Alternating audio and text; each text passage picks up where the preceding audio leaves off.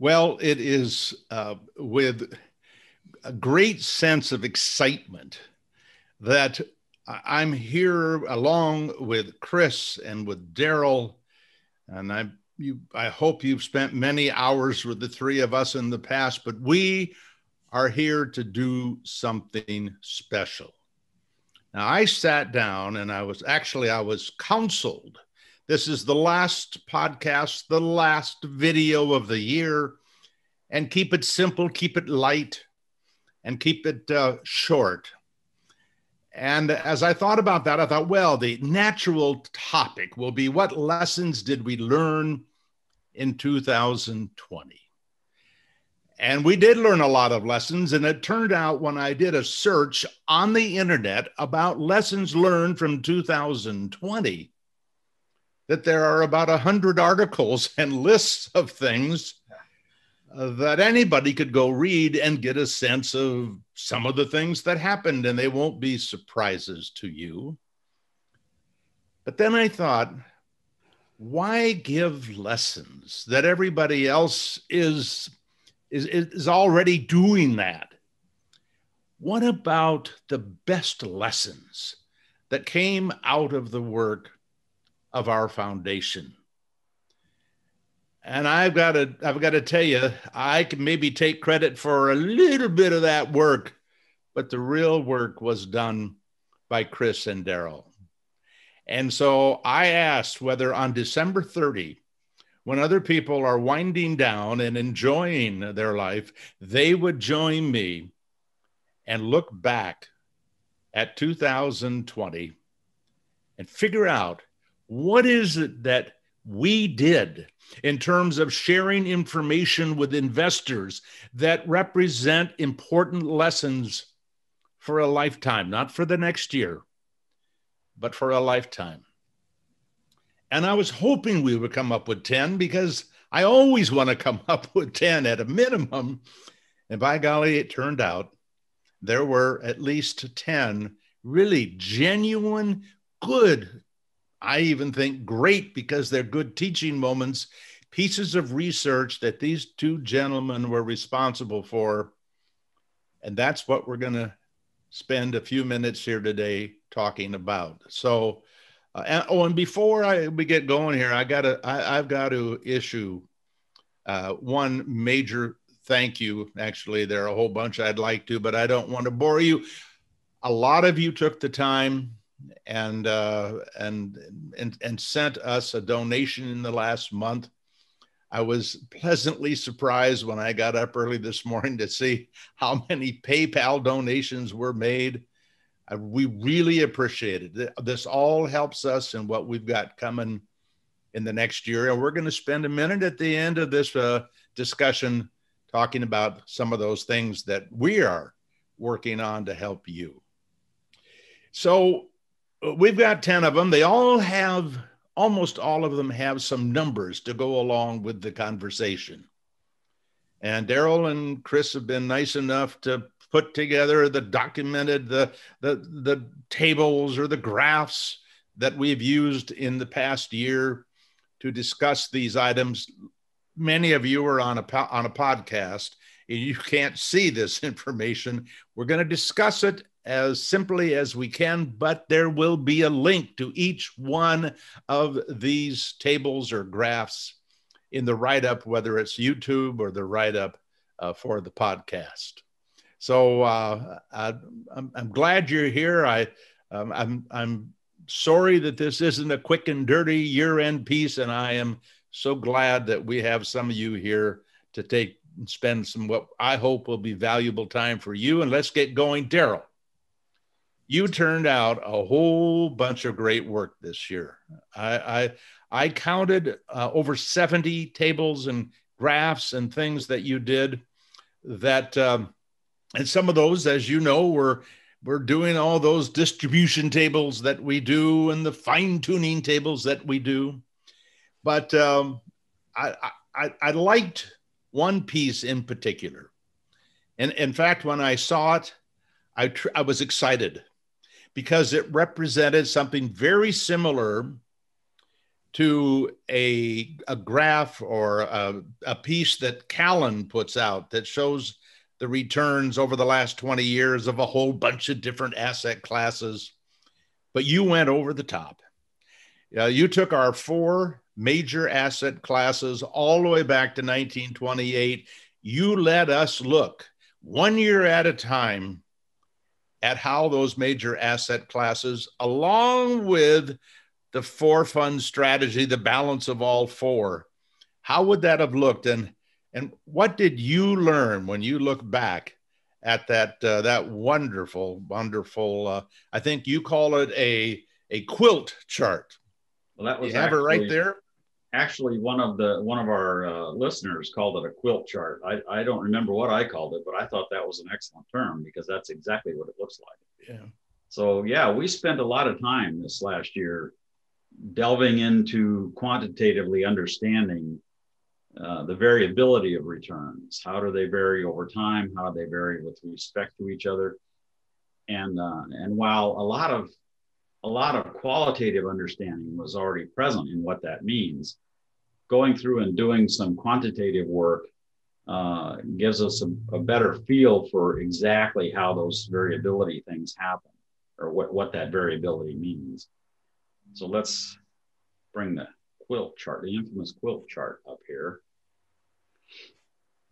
And this, as Paul mentioned, this is 92 years worth of data, 1 year at a time, the four U.S. asset classes and the four fund portfolio.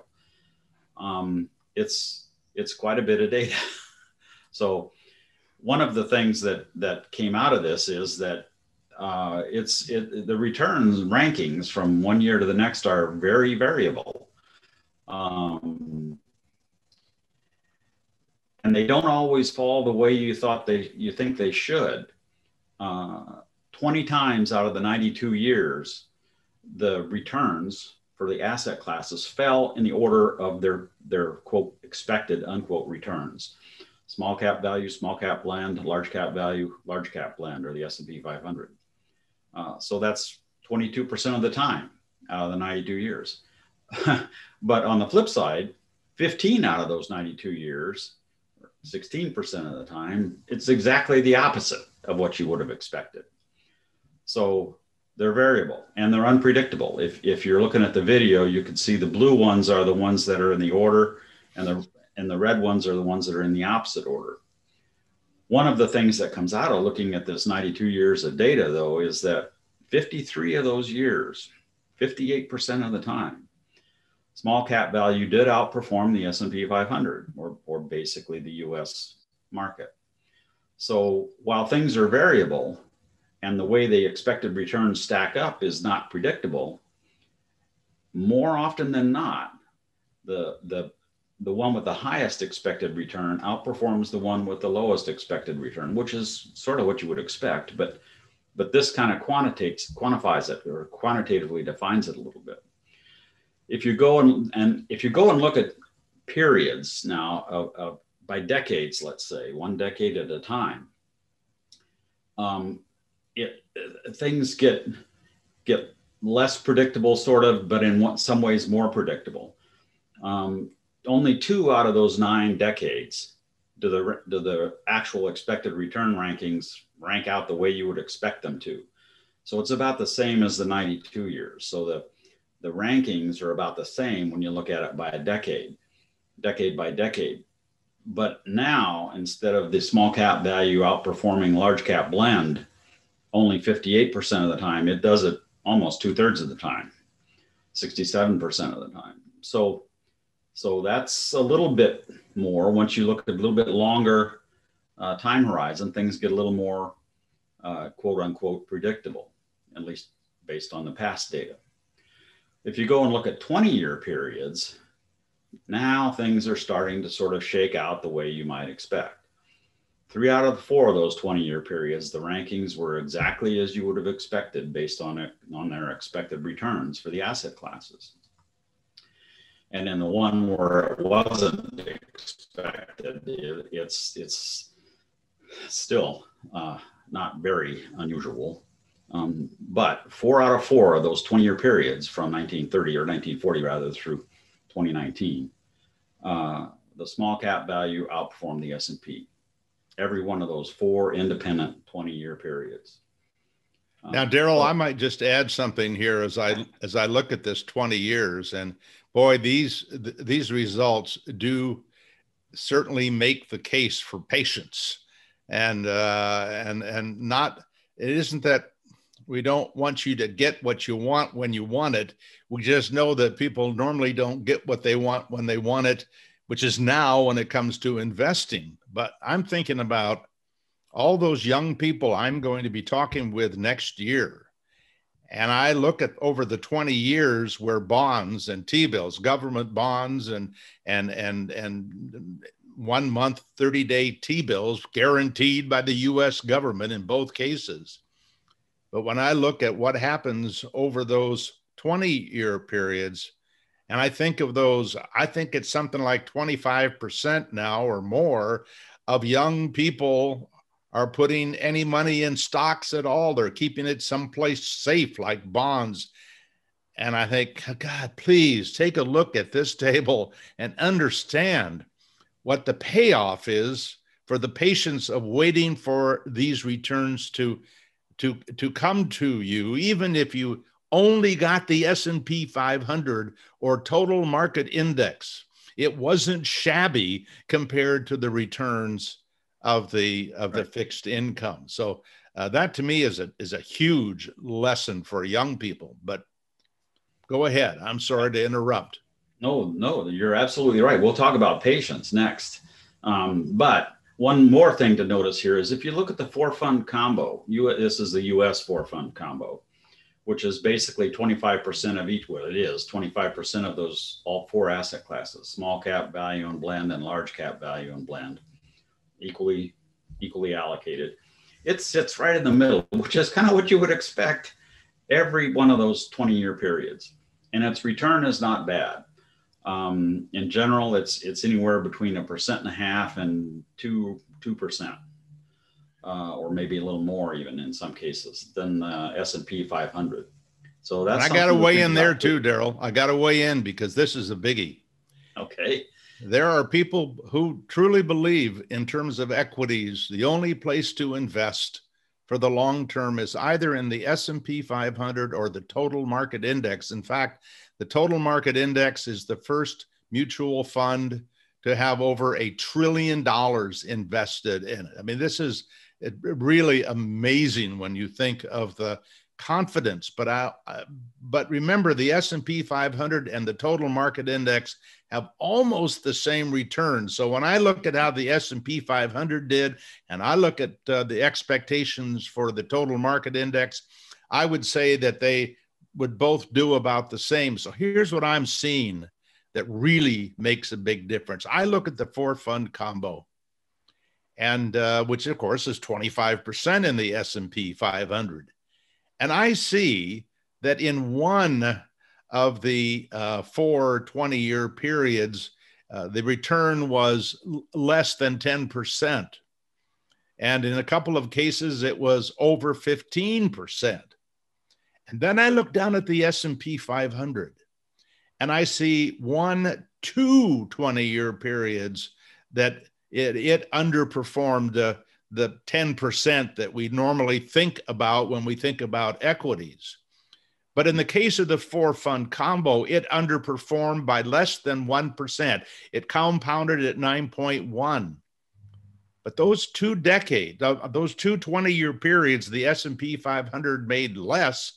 It was 6.8 and 6.1. Boy, that is a big, big difference. And of course, then I have to ask, can you tell us, either one of you, how much more risk that you take being in the 4-fund strategy versus the S&P 500? Chris, what would you say? We'd have to go back to your tables that Daryl's got, and I'm sure he's got them somewhere nearby. It's a few percent in drawdown risk, right, Daryl? Yeah, added. I mean, it's not very much, but we have the data later. Oh, do you? Okay. Right. At least some of the data in terms of standard deviation and drawdowns and things like that. All right. I'll be patient. Sorry. That's okay. Let's go on. Yeah, lost my thought. Well, okay. My fault. So no. So, well, I guess kind of the bottom line here to me was that things are variable. They're not predictable. Uh, so what are you going to do? Well, the answer kind of is to just, in the infamous words of John Bogle, is to stay the course. Okay, because if you look at how things here, so if you look at how things vary over time, going back to this chart here, it's kind of hard to figure out what's happening here when you look at this in a longer term scale. So one of the things that I spent some time this past year doing was looking at how relative performance of one asset class or one portfolio compared to other portfolios. And the perfect, or one of the perfect, or maybe a good way of looking at that is called a relative performance chart, or as John Bogle referred to it and popularized it, it's the telltale chart. So this is briefly what a telltale chart is. On the left here, you can't see this on the podcast, but basically it's two growth curves of the S&P 500 and the US 4-fund combo portfolio. And so when you look at these numbers, or when you look at these graphs, these lines on here, it's kind of hard to figure out what the relative performance at over any one interval is. You know, over the course of these 90 years that the US 4-fund did much better than the S&P 500, but it's hard to tell what's happening in between. So if you take the US 4-fund returns, or growth actually, and divide it by the growth of the S&P 500, you get what's called a relative strength, or a telltale chart. And that's what's on the right here. You can't see it on the podcast, but basically it shows how the growth that you ended up with at the end of the 92 years came about over time. And when you look here, you can see there are flat periods, and you can see that there are times when things really grew much faster. The US 4-fund grew much faster than the S&P.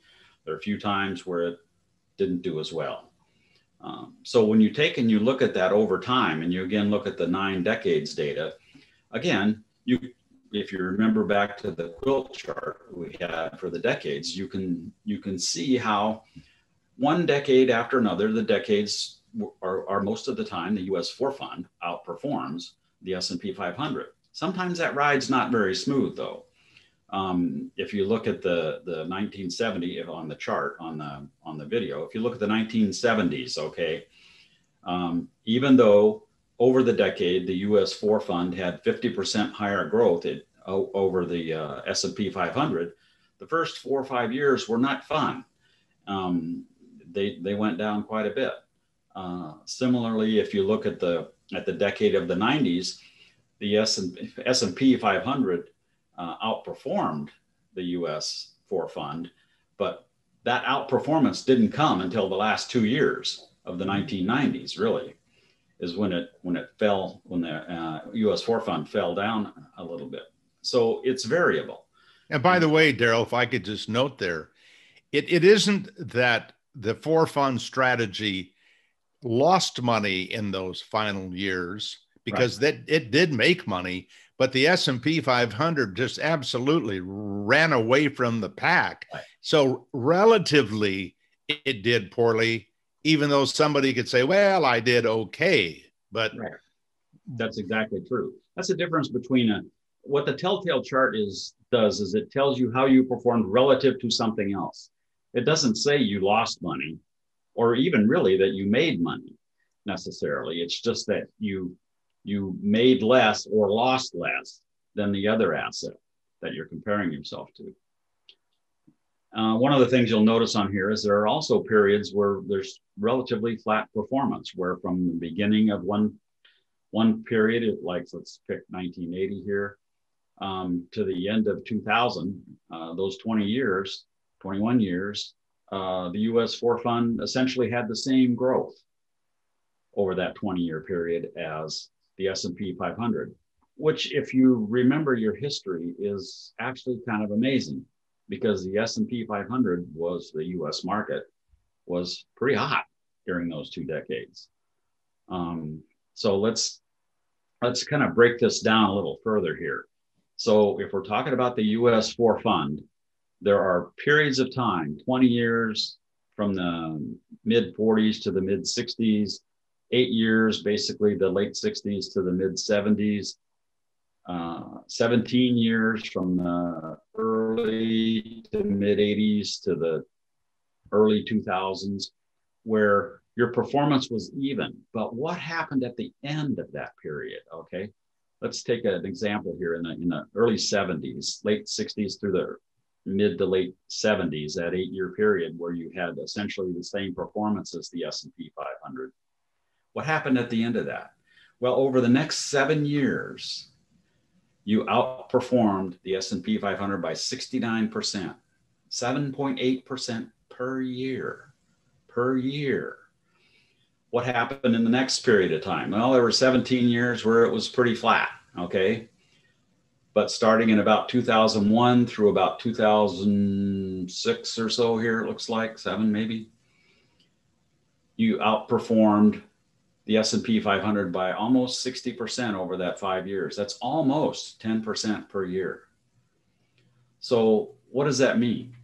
To me, what that means is that you have to have patience, because there will be times when you won't necessarily lose money. You just may not make as much as the S&P 500. But when the inevitable, and at least in the past, when the inevitable has happened, that things turn around, you make up ground, and you more than make up ground. You pull ahead quite dramatically over a few number of years. Most of your returns come in relatively short periods of time, but boy, do they come when they do. And I might mention, Daryl, that in a way, even in the business of investing, there are a lot of neeners, and there are people who may believe the only place to be is the S&P 500, and when it's been so much better than small cap value has been, then it's easy to say, I told you so, and that's one of those neeners. And people feel like they made the right decision. And so as I look at this chart, it says that I can go for 15 to 20 years of neeners quite often over a long life, where you will just feel like you're out of sync with what you believed was going to happen. And that is certainly a part of successful investing. John Bogle says it, Buffett says it, almost everybody that has been a long-term successful investor will say, get on course the best that you can and stay the course. Or if you are the type, and they don't necessarily say this, but I'll add it to the list. If you're the type that can't stay the course with one strategy, maybe what you do is you find 2 or 3 strategies. You divide your portfolio up into different strategies that have evidence of a lifetime of success. And maybe that diversification of strategies will help you stay the course for the long term. Yeah. Sorry. Once again, I think you're right. Yeah. I think there are 2 things that come out of that. One is what Chris always says, and that is that if you want to do better than the market, you got to be different than the market. Yeah. So that's one thought process. And the other one, what was your second point again, Paul? At 77, this is the problem with being 77. I have no idea. He said diversify. Yes, that's right. He said place multiple bets, right? If you don't put all of your confidence in a single bet, put it in multiple asset classes. Strategy diversification. Yeah. Paul, I listened to today's podcast that you just released this morning, and you said at the end of it, this was the one on 12 Vanguard funds for retirees. And at the end, you said, investing's not complicated. You can learn this stuff. I would add to that, investing, the principles of investing aren't complex, but they're unnatural. It's not it's not something that comes naturally to a human being to learn lessons over decades. We tend to learn lessons over minutes, hours, days. You know, we've been evolved to touch the hot thing and learn don't touch the hot thing again. And it's so easy in investing to learn the wrong lesson. You know, you could get in an asset class for 2 years and have it perform poorly and draw the conclusion that I should never be in that asset class again. And that's going to be such a disservice to you over the long haul. And so I think these charts that Daryl has made are just fantastic at teaching the importance of patience, and also the value of respecting long-term historical data that isn't reflexive. It's not easy. It's not natural, right? It's an unnatural learning process, and that's what makes it hard. And you, by the way, and you live with the worry that if you keep trusting something that's not working out, that it won't work out, and then where will you be? And I've seen that in so many people afraid to sell something because they know the minute that they sell it, it's going to take off, and so they hang on and they hang on. Oftentimes, those are individual stocks that, in fact, never do come back. But when it comes to indexes, at least in the past, they have almost always come back.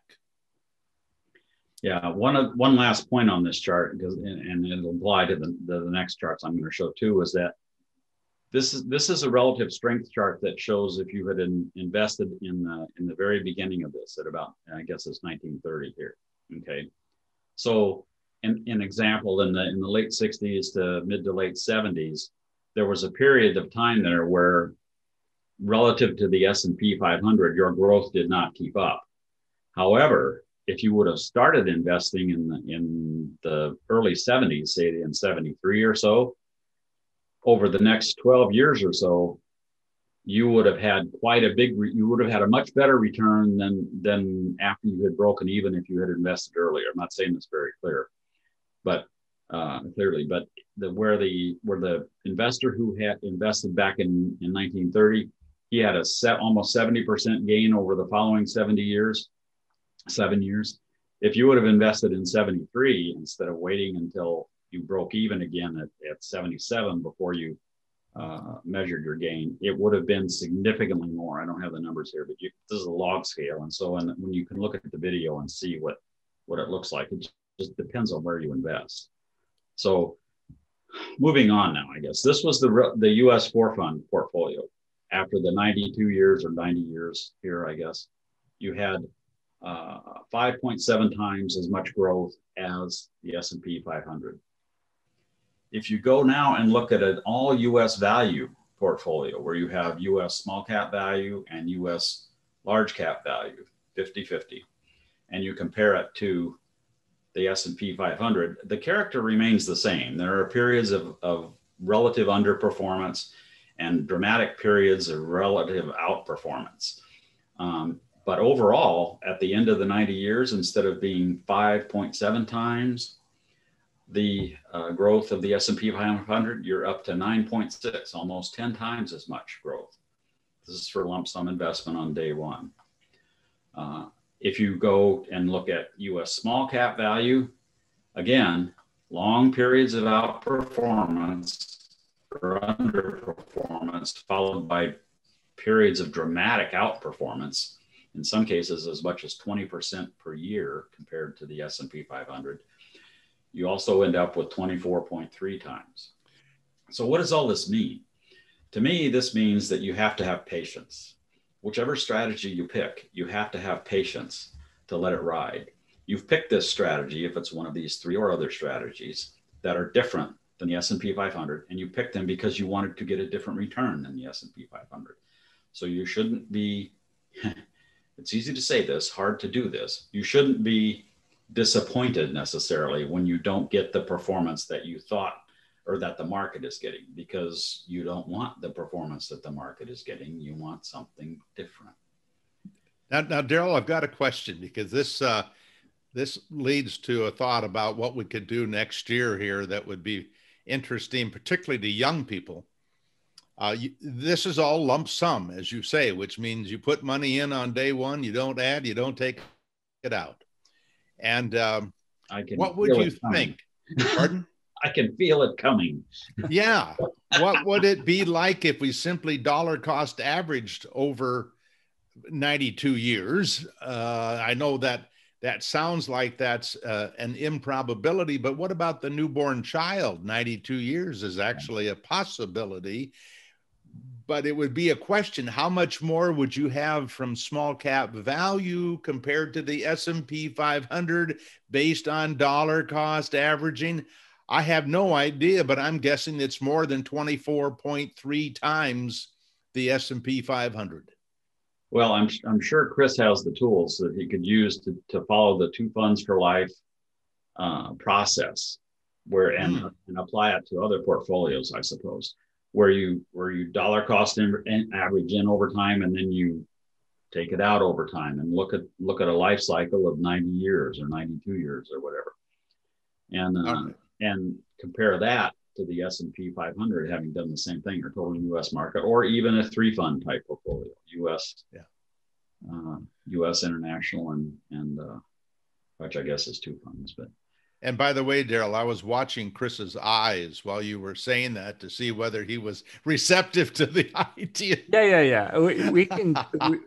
So I do. Daryl and I do a little bit of a different kind of analysis because with the focus on two funds for life, it's really when you have this glide path that's changing the asset allocation over time, it's important to test it at different start dates. And so I do a rolling return analysis where most of Daryl's, perhaps all of Daryl's analyses, I think, are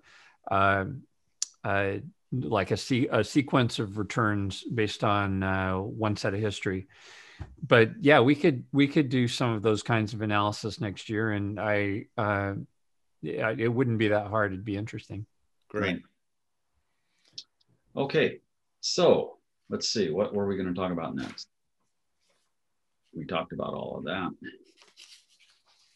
Oh, yes. Okay. So one of the things that Paul was mentioning here is that this isn't that hard, okay?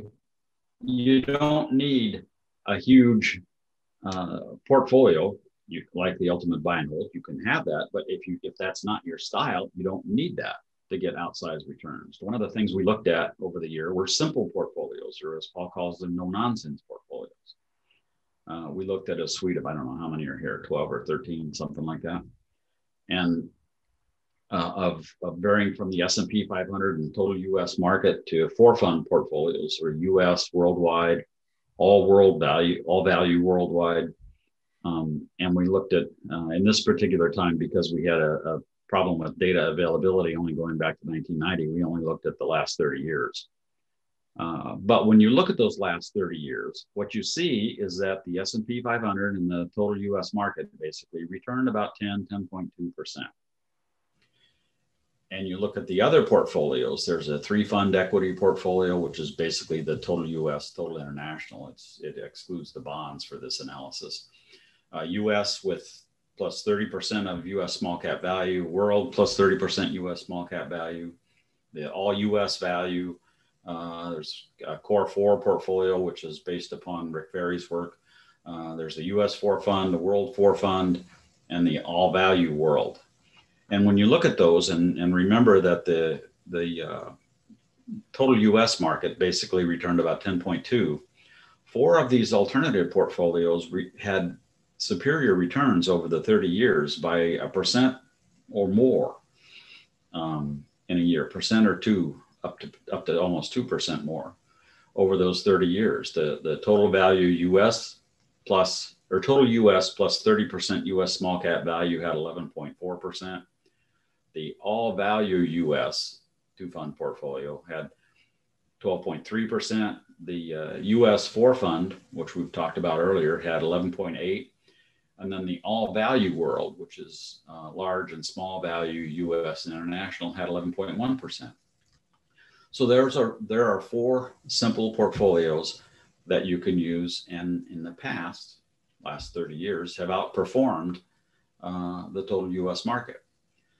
So when you look at how things vary, this is going to be a little bit difficult for the podcast listeners, but go see the charts. I'll describe the chart here. We've highlighted for each one of the 1 fund, 2 fund, 3 fund, or 1 fund, 2 fund, and 4 fund portfolios, which one had the best and worst returns. And when you look at it, the best returns are in green and the worst returns are in yellow. And this was by the year. Yeah, by the year across the spectrum of these 13, or how many there are. How many are there? 8, 11, I guess, portfolios. And when you look at this, what you see is that the S&P 500 there's a bunch of green and a bunch of yellow, which basically means there were a lot of times when it was the best and there were a lot of times when it was the worst. The US total market, not quite so much. The ride was a little smoother and gave you the same return. So that's a better Sharpe ratio probably than the S&P 500. But when you look at the other 4 portfolios that we had, the US plus 30% US small cap, all value US, US 4 fund, and all value world. The all value US only, that's US small cap and large cap value, it had a pretty rough ride too. It gave you a good return, the best return, in fact, of the ones we looked at over the 30 years, but it had a very, very rough ride. Lots of green and lots of yellow. When you look at the all value world, which also had a good return, 1% or so better than the total US market, it also had kind of a bumpy ride, although most of its bumps were on the upside. But there are 2 portfolios as you went through that delivered a better return, 1% or more better return than the US market, and neither had the worst return in a given year or the best return in a given year. So its ride was a little smoother, and that's the US, total US, plus 30% US small cap value, and the US 4 fund portfolio. So there are 2 examples of portfolios that have simple portfolios that have smoother rides and deliver superior returns when compared to the US total market and the S&P 500 in the past, specifically the past 30 years. Can I add something, Daryl, Yes. here about the last Absolutely. 30 years? Meb Faber, when he spoke, I think it was in Florida, he had one of his graphs showed it could have been a dozen, maybe more strategies over a very long period of time. And they were all supposedly legitimate strategies made up of common asset classes. And they did, in fact, have a fairly narrow range at the end of time. Sometimes they were at top of the list. Sometimes they were at the bottom, but they kept coming back and doing their thing. It is interesting to me to note that these are all legitimate strategies, but the range from the top to the bottom, is about a 5% difference. And that's a big difference. And the question is, in my mind, is that just a random event, or is this something that an investor should be able to, and I say count on? I mean, the probabilities would be very good that they would get an additional return by exposing themselves to more than just, for example, the total world market, 7.3%, is all large, all big companies, basically, because it's cap weighted. Big companies in the US, big companies overseas, as opposed to the all value worldwide, which is a combination of big out of favor companies and small out of favor companies. The difference there is about a 4% difference in return. Yeah. And is that legitimate? Are we just data mining, or is this a substantial piece of evidence that young people should be aware of? 30 years is not a long period of time. There you go. And so I hesitate to say that it's not data mining. On the other hand, there are a lot of people who only make investment decisions based on a lot less history than this. Yeah. And so I have a feeling there's something there. And it's quantifiable to the extent that you can look at and consider the last 30 years representative. The degree to which you do that is the degree to which you can believe the data that you have here. Yeah. Chris, what would you add? It'd be better to look at more data. And we actually had, Chris will talk about this later, but we actually have more data now that we can go back and look at longer histories. Yeah. Good. I think in a lot of respects, what you just walked through, Daryl, with this chart is it's a sign that we can confirm what the academics have already found. Fama and French won the Nobel Prize for identifying size and value as additional factors that had a long history, presumably a statistically significant history of delivering value, something beyond random.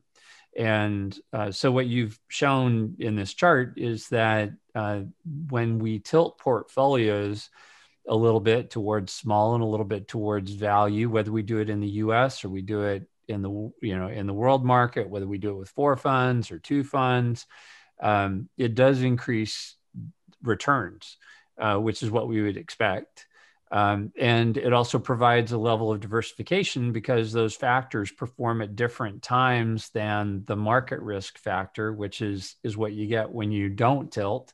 All you get is the market risk. So I think there's a lot of academic evidence that putting some part of your portfolio in small and some part of your portfolio in value is going to give you a little added amount of diversification, a little amount of added return. And then it really comes down to behavioral economics and behavioral finance. How confident are you in that bet? How disciplined are you at sticking to it? How willing are you to tolerate the added drawdown or the tracking error you're going to see as a result of it? And those are really, really hard questions to answer. They have to be answered independently, individually. But I hope in the work that you've done here and the work that we do at the foundation, we're helping people make an educated decision about it so that they choose something that's appropriate for them. Yeah, I guess one final thing here I would mention is that, for example, would I say that the US 4 fund at 11.8 compared to the total US market at 10.2, would it always deliver a 1.6% performance over a 30-year period? No. Would I believe that it would outperform the total market over that period of time? I think I would. It's hard to say how much things vary over time. Sometimes it would be more, sometimes it would be less. That's great. So moving on, also for these no-nonsense portfolios, we won't talk about them so much here, but on the website, and we'll leave it up here for a second or so, and you can look at it on the podcast video. We have different statistics in terms of growth and up and down years and standard deviations and things like that for the 11 portfolios that we just looked at. So you can go in and you can delve into some of the little more detail there. Paul? Great stuff. Thank you, Daryl. I really appreciate all the hard work that you've done. I want to spend just a few minutes talking about the ultimate buy and hold strategy. This is a strategy that Rich Buck and I started writing about probably 20 years ago. And it's basically the same discussion today as it was 20 years ago. What we did was we started with the S&P 500. That was the total portfolio. And what would happen if you just through a series of baby steps, and they really are baby steps, what if you made changes? So we showed the impact of adding 10% large cap value US to a 90% instead of 100% the S&P 500. And that gave a slightly higher return of about 0.2%. And then if you added 10% in small cap blend, that added another 2%. And by the way, your original investment of 100,000, instead of growing to 15 million, grows to about 18 million. And then we add 10% US small cap value, and that adds about 0.3%. And then we add 10% in REITs, and that then brings it up to another 10% to 11.4%. Remember, we started, I guess I didn't tell you, at 10.6 with the S&P 500. And then in one fell swoop, we bring in 4 major international asset classes: large cap blend, small cap blend, large cap value, small cap value. And that increased those extra 4 asset classes by 0.6%. And then finally, the one last asset class is emerging markets. And over the last 50 years through the end of 2019, and we'll be updating this table here in the next month or so, the $10,000 grows to about 37 million versus 15 million with the S&P 500 only, and a very similar volatility factor in terms of standard deviation. Now, there are no new lessons there. There was no reason for me to bring you this table, because this is the same story we've been telling for years, except what happens next shows a new lesson, if you want to. And that is, we then took it into portfolio 8, where we eliminated all of the blends. We eliminated the REITs, and we had an all value portfolio. And in the past, that all value portfolio produced a better return. And now at the end of 50 years, we had to go out 50 years to see that you can have a couple of bad years in relative returns, and all of a sudden, instead of being better, portfolio 8 has a lower return, not by much. You wouldn't be disappointed, but it didn't get the premium that one would have expected.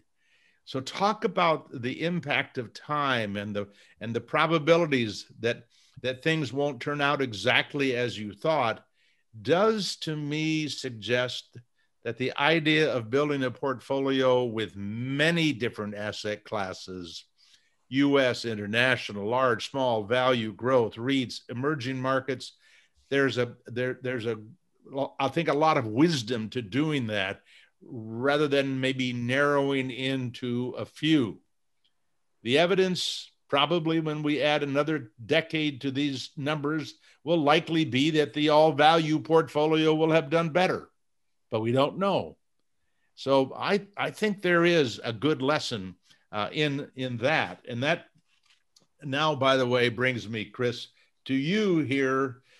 And it's this whole topic. You brought it up earlier, this being able to predict more of the past than we could before. And now we're talking about trying to predict the past, not the future. You want to take us into that discussion? Yeah, so I think one of the big learnings from 2020, and this kept me and Daryl both busy for at least a month or two, was that we could do a little bit better job extending our analysis of some of the asset classes back to 1970.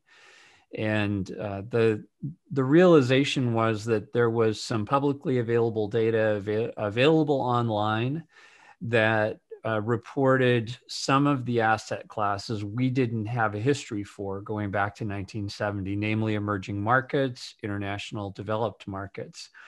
And so working with Daryl, we came up with a way to, instead of substituting, which is what we did in the past, for asset classes we didn't have, we built some new asset class return histories going back to 1970 to fill in those gaps.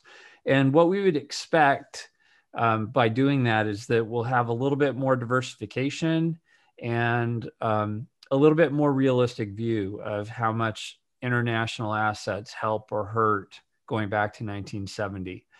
To give you an idea, in the past, if we, for example, no longer had a history for international small cap value, we would have, and Daryl, correct me if I'm wrong, I think we would have substituted the other international asset classes we had, right? So we would have gone to international value and large cap blend. We would have spread it across the assets we had. And so the farther back you went, the less tilted the portfolio was to small and value and emerging markets, and the less international it was. At some point, it got to be, I think, a little more US. Is that correct, Daryl? Or did it get more large and blend? We can't hear you right now. We can't hear you, Daryl. No. You got to be smarter than your equipment. Yeah, I think that was true in the past. What we did was we tried to maintain the international U.S. split first with respect to the progression of addition of asset classes, but you couldn't always do that, and it became very concentrated in some of the sub asset classes within the individual geographical diversification. So it was much less diverse.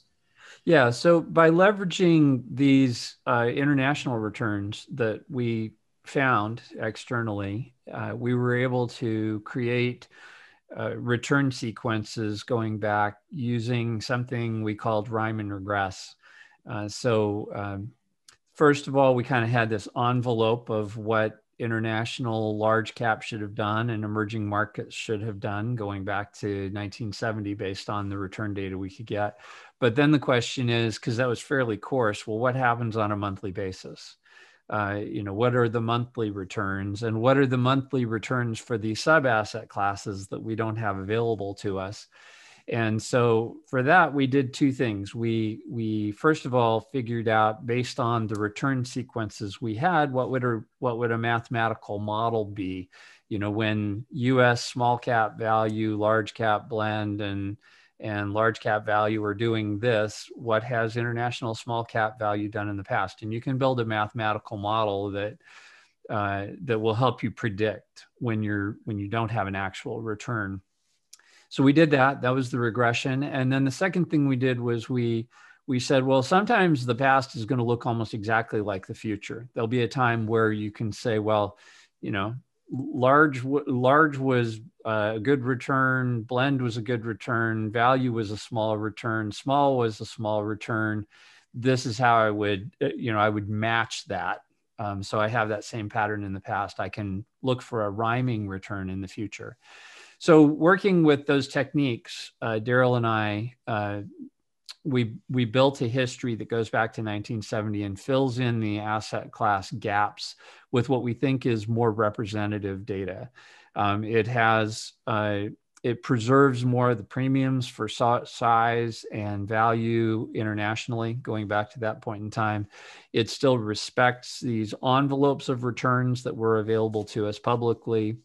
And we're going to be using that I used it already in the AAII presentation I did this year, but we'll be using it in 2021 and going forward to hopefully provide a more realistic view of what the history would have been, even though you can't get asset class histories for all of those years, but what the history would have been, which is all we can ever do with a back test, right? Right. So that we think it's going to help. Daryl, you want to add anything to that?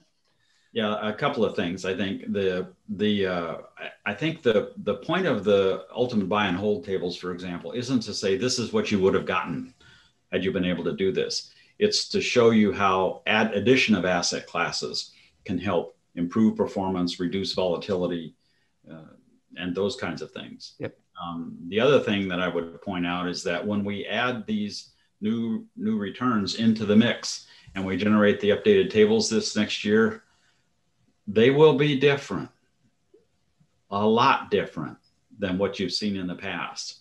And I think that what that shows is, I think it's more representative of the kinds of returns you would expect to see for the different asset classes in the mix that we have for the for fund portfolio, for the ultimate buy and hold, and for the other portfolios. So we use it to increase our history or return sequence data.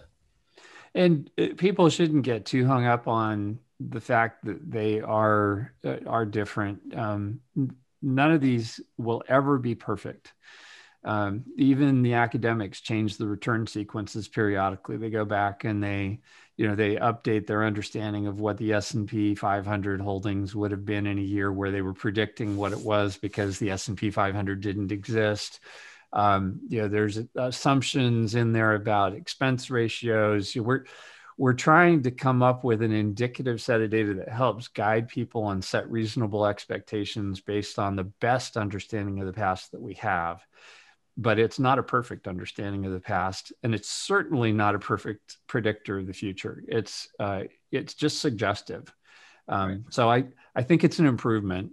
And just to give you an idea of how it played out, when you used your historical data for the AAI presentation, and some of it you just showed, it said that the US four-fund solution would have outperformed the international four-fund solution. Right. And when I extend back the data using this Riemann regress process, it flips that around a little bit. Yes. It says that the international four-fund solution would have done a little bit better. I think that's all within the uncertainty of the process. Right. There's that much uncertainty in the process. Yeah. Exactly. Can I just throw one thing in that I was happy to see that you guys had done this. Our results back in the early 70s, when you think in terms of global diversification, really didn't represent what happened in the 70s because our results were heavily impacted by U.S. returns. And as we know, and lots of people know, in the 70s was really the superior returns came out of the international market, but we weren't reflecting that. And of course, that's one of the reasons we like having those asset classes together, is that you do have periods, whether it's because of currency changes or because of economic factors, whichever it might be, can make the diversification better. In fact, I think that's part of what you want to talk about as well, Chris, is this question about international diversification versus just depending on the U.S. Yeah, I think that for many people, this is another behavioral finance question. It's, what are you comfortable with? But the academics say you should reflect the market capitalization of the worldwide markets, which would have you at approximately 50% in the US and not have more concentrated risk than that, because you're not going to be rewarded for it. There's always idiosyncratic risk with any concentration. And if you chose, for example, to be 100% in the US, if God forbid something catastrophic were to happen to the US equities markets, you're 100% exposed to that.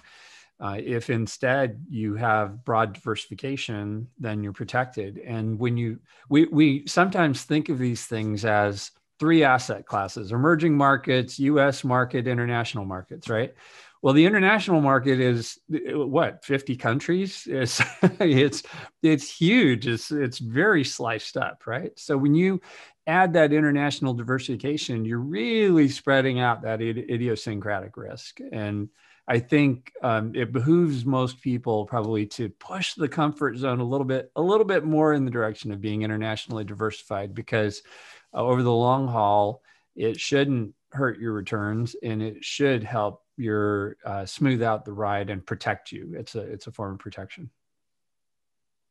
So another topic, Chris, that lesson we learned came late in the year, actually, I think, and that is around the impact of using with your two funds for life strategy, looking at using the strategy later in life. You want to share some of that, even though you're probably going to go into it next year again, but hit us with it now, if you would. Yeah, when I did the AAII presentation in October, one of the things that I ran was a series of retirement scenarios using two funds for life.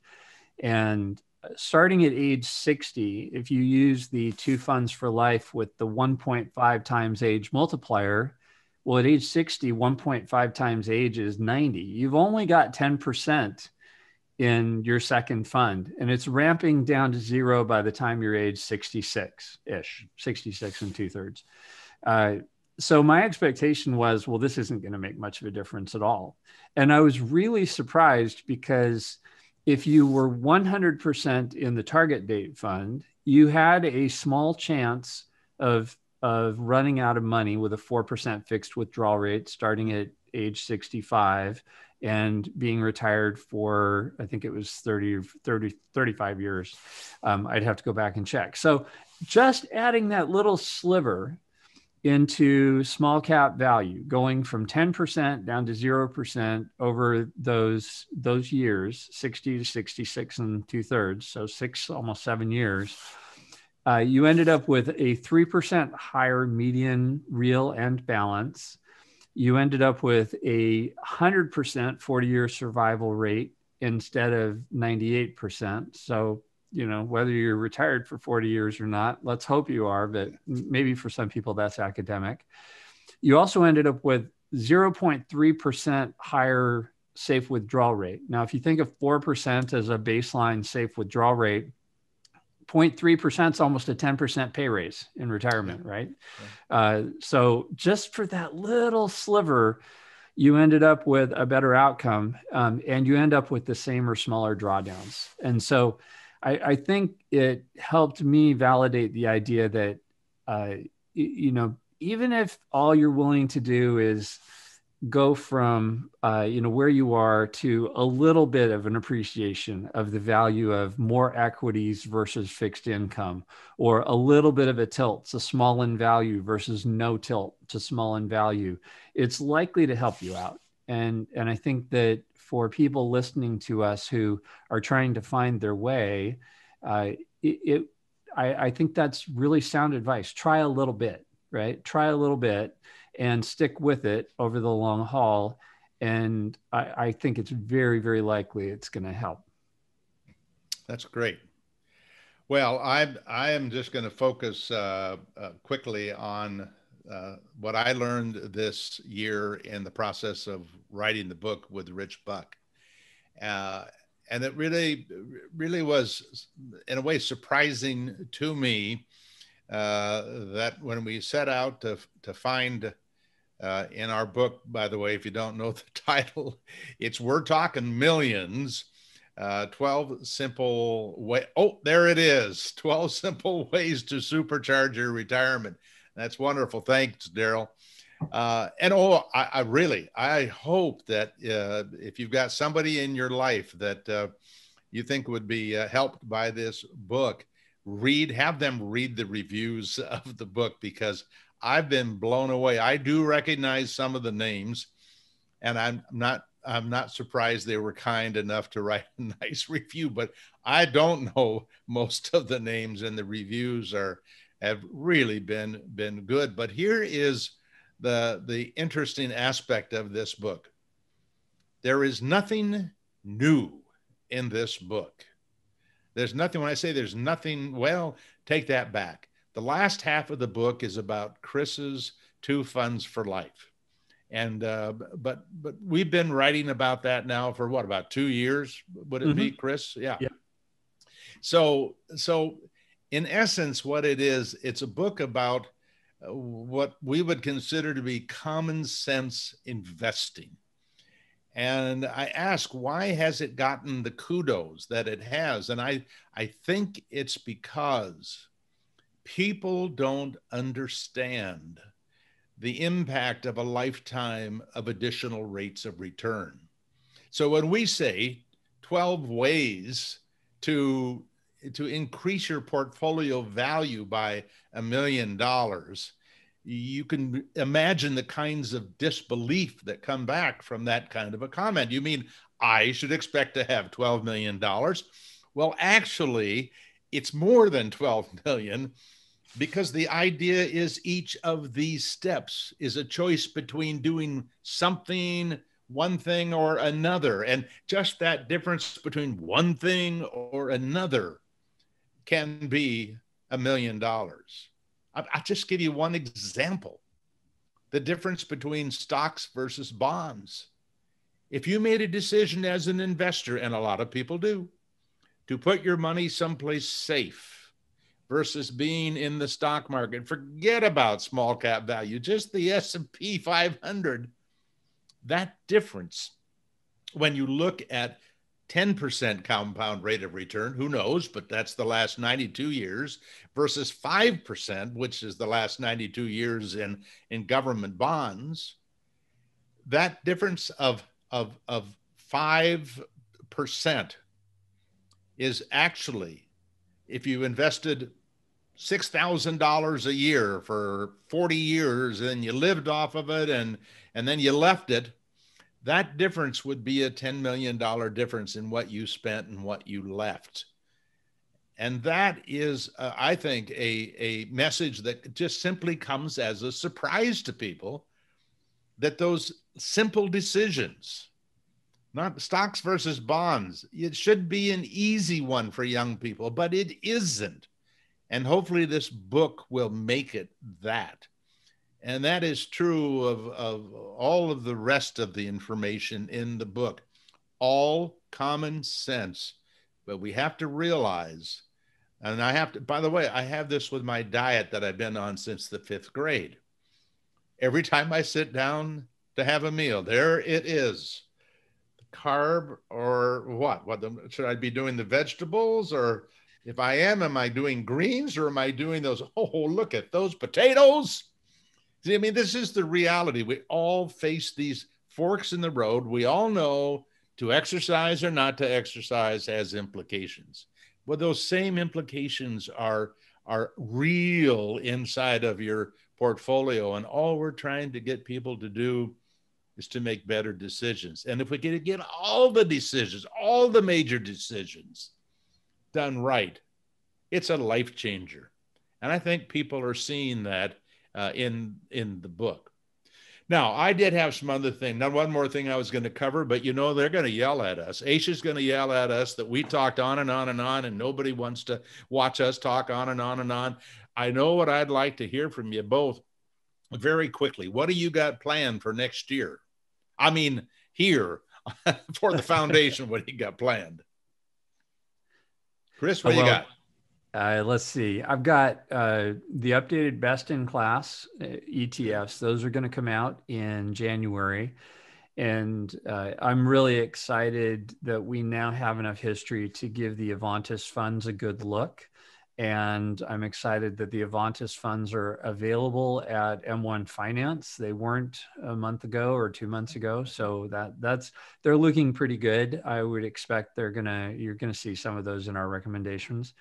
The other thing is I'm going to be doing some stuff around Two Funds for Life 2.0. I've got some interesting ideas about ways to extend the Two Fund for Life strategy into retirement using a kind of a fine-tuning approach along the lines of what you do using the ultimate buy and hold, where you pick your level of equity and fixed income. The difference here would be you're kind of picking a floor for your second fund. So instead of going all the way to zero on the second fund, I'm doing some analysis around what happens if you say you go down to 10% in your second fund and hold it at 10%. And there's also some work around simplifying with the rebalancing in the withdrawal years. So I think there's some cool stuff coming there. And I'm also working on my book, and I'm starting to get especially with this Two Fund for Life 2.0 idea, I'm getting a really clear idea of what that should be. So hopefully the book gets finished, the writing finishes in Q1, and then the rest of the year is turning the crank to get it out. But yeah, I think 2021 a working title. Just working title will probably be Two Funds for Life, a quest for simple, prudent, long-lived investing strategies. Yeah. Oh, that's great. That's great. All right. And thank you for all you do for all the folks who are following the work at the foundation, Chris. It's very valuable. And Daryl, thank you as well. It's all so helpful, and none of it is stuff I could do on my own. And you guys are not only smart, but you're great fun to work with. What do you got on your list for next year? Well, after the first of the year, when we have access to the data, we'll be updating the ultimate buy and hold and the associated tables and portfolios with that, not for the returns in 2020, but also rolling in the Ryman regress returns from Chris. So we'll have a whole brand new set of returns, particularly in the early years, plus the addition of the 2020 returns for the year. I've also got on the table that I've always wanted to spend some time looking at retirement withdrawal strategies and survival rates, and how does asset allocation and time horizon play into that. So we'll be looking at that a little bit. And then I also have done a little study on if you want to consider nominal returns and nominal values, what should you use for an inflation rate? And so I've done a little study on the last 90 some odd years, 95 years of inflation, and how does that play out over various time horizons in terms of rates for long-term planning of your inflation rates. Terrific. That's great. And I have a couple of projects. One is to help more people learn about our We're Talking Millions book. I'm going to start teaching high school and college classes. I'm going to try to hold myself to no more than one a week, but I already have one opportunity where I'll be able to speak not only to the students, but their parents at the same time, which is very exciting to me. We have an audio book coming this next year. I really can't take credit for it because Don McDonald is in the following days, the final days of having that ready. I want to do a series of short videos, probably 5 minutes, or 5 to 8 minutes on I would guess 15 to 20 important decisions, and it would be aimed at first-time investors. So we're going to try to, you can tell when you listen to what Daryl and Chris are working on, what I'm working on, our focus is all ages, all stages of investing, from the very first day that you start till you get into retirement, and then into what you leave behind for others. Those are all concerns that we have. And I just got to say, on behalf of the three of us, including the rest of the team, Margie and Aisha and Renee and Jen and Rich Buck and all the rest of the folks out there that are helping us get our message out. Thank you very much. I do wish you all a very happy new year. It's good. I just know it's going to be a better year for our country, and we want to be there to help you with that important financial part of it. So you test us, you give us some good work to do, and we'll do our best to get it done. So thanks. And again, for the people that refer others to our work, for the people who have donated to the organization, to the people who have donated time to the organization, there are so many people we owe our existence to, but to all of you and our spouses. We all have spouses that their lives are compromised because of all this work we do. Thanks to them as well. So we'll see you soon. I'm sorry this wasn't one of those quick and dirty end of the year presentations, but my hope is it gave you something solid to kind of build the next year's worth of information and make you a better investor. Thank you. Thanks, guys.